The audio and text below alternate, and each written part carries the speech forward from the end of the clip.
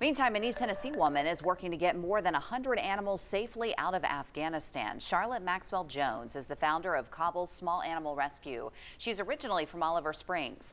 The International Animal Rescue, SPCA, says they're in regular communication with her. It says she was escorted off airport grounds by the Taliban back to her rescue shelter after the bombing. Maxwell-Jones shared a video with the nonprofit War Pause. She says they're working to leave as soon as possible.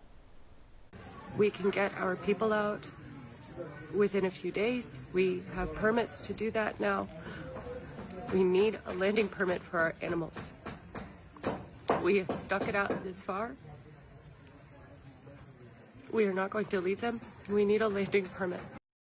On Wednesday, the Kabul Small Animal Rescue posted on Facebook saying it's grateful for the support as it works on saving both animals and staff in a difficult situation.